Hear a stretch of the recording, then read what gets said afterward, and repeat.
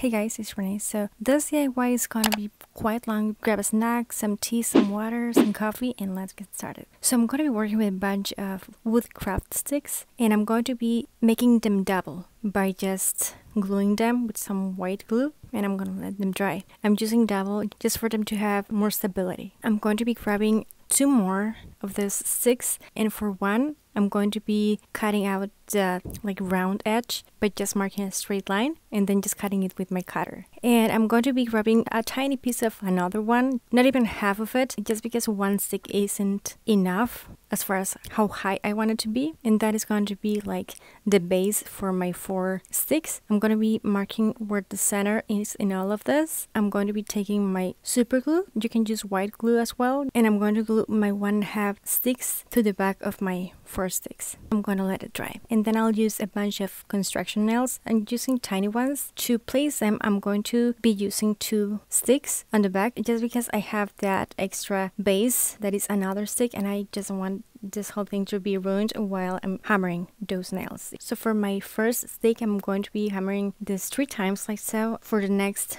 4 times, the third one is going to be like the first one. The final one is going to be like the second one. For the base, I need sticks like this, and I'm going to be cutting the round edge where they all meet in the middle. Just using one as a guide for the other ones, marking how much I'm going to be cutting, and then just cutting them until it looks like this. So this is going to be the bottom part of my base. And to have this as a unit, I'm going to be gluing a bunch of sticks, and I'm going to be using my super glue to do this. I actually recommend you using white glue because I ended up using one of these super glues in this part. So I think it's handier to use white glue, but feel free to work with whatever works for you. Cutting 2 of those sticks and just gluing them to those edges. So this is the base for my stud earrings and earrings that I'm not going to be hanging, and I'm going to be making a divider. I need walls for those dividers. So for my top and bottom walls, I'm going to be taking 4 sticks, and I'm going to cut the round edges. I'm going to be taking 2 for the left and right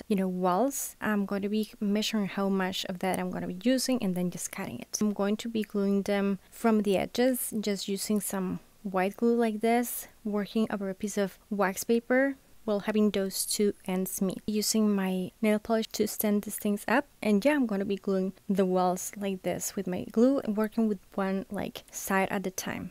Once I kind of move it and it feels strong, like it's glued, I'm going to be adding glue all over the top, and then I'll glue it to the base like this. Now it's time to add those dividers, and I'm going to be cutting a bunch of sticks in half. I'm going to cut the edges, and first I'm going to be using 2 of this, placing them inside to see how much I need to cut, marking that, and then just cutting it. And then I'll glue them all across like this, making them as straight as I can make them. I didn't measure anything, by the way, in this whole time. I just went by eye, but if you want to measure things, it's pretty much personal preference. Remember how I told you that I cut it a bunch of sticks in half? Well, I'm gonna be using those halves, marking how long I want them to be, and then just cutting them. Now I found that cutting them with my X-Acto knife sometimes would give me rough edges, and so what I did is used my nail drill that I recently shared my review on. If you want to check it out, the nail file thingy. So if you have one of this, I recommend using this because it's gonna help you smooth the edges and everything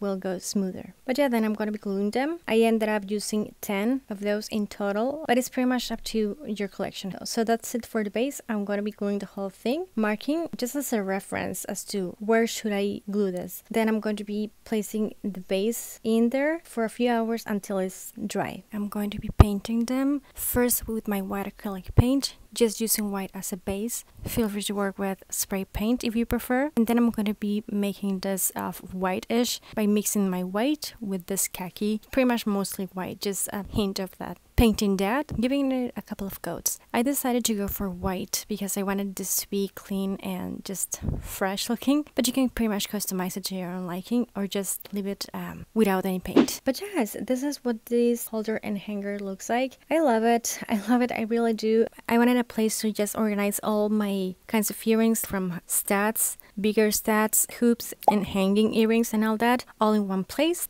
And this is perfect. My collection is still gonna grow more because I find it pretty relaxing to make earrings, to share, to just wear them. And the more I make, I find that the more statement I have been making. But yeah, I like them both. Settle stud earrings and also bigger and bold statement earrings. And yeah, I have made a lot of like this earrings that you see right now. They're on my channel, and it's crazy to see how much my collection has grown from the first stud earring organizer to now. I really hope you like this as much as I did. Hopefully you found it helpful. I share a bunch of different things here on my channel. Hopefully you liked this one. If you did, don't forget to give this video a thumbs up. So check out more accessories that I have on my channel. Subscribe for more. Let me know what you think of this one and share this. Thank you so much for watching. I'll talk to you later and take care. Bye!